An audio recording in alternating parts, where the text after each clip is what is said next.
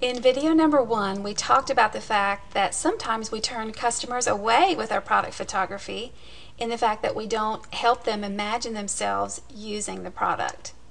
Reason number 2 why we might actually be turning customers away with our product photography is that we aren't putting our products in the best light.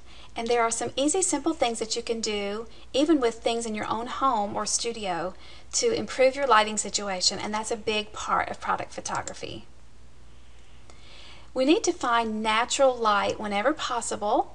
This is especially important for DIY product photography because sometimes we don't have expensive lighting setups and flashes and studios to take pictures of our products. And so sometimes just finding a natural light source inside near a window or even outside on a somewhat shady day, not in direct sunlight, would really be great options for you for natural lighting. So look for places in your home or your studio where you can find near a window or a door or even outside if the weather is cooperating, and this will help you to be able to take better product photos. We want to avoid using our flash if at all possible. This is an example of a vintage merry-go-round that I'm using as a sample product photo, and you can see that we have some problems here where the flash or the lighting of the flash was very strong right near the front of the product, but around in the back we have a lot of darkness, and this is not an effective product photo. And so this sometimes happens when people create products and get them ready to sell and it's nighttime and they don't have the opportunity to get near a natural lighting source during the day, and they take a quick picture and they think that will be fine, but it really is best to wait until you have natural lighting available. It's just a better overall product photo.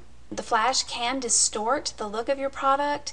It can cause the textures or the details to be washed out, and it can really produce an ineffective product photo. So stay away from flash when you can. Here we have an example, just a side-by-side of a little beaded coin purse. On the left we have a product photo that we used with a flash, and you can see here that we have some grayness in the back, around the back of the product photo.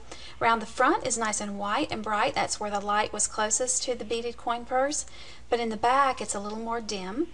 The picture on the right was used on a somewhat bright day, not direct sunlight, but actually was taken outside without a flash. And notice how the lighting is consistent all the way around, and we don't have any bright areas near the front and dark areas in the back. So we want to avoid that when we can. So this is just a side-by-side example so that you can see again the benefits of using natural lighting.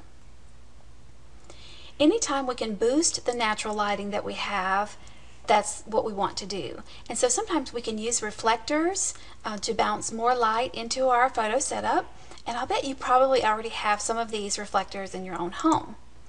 This is an example of just a white piece of typing paper that I folded up and I set beside my vintage merry-go-round.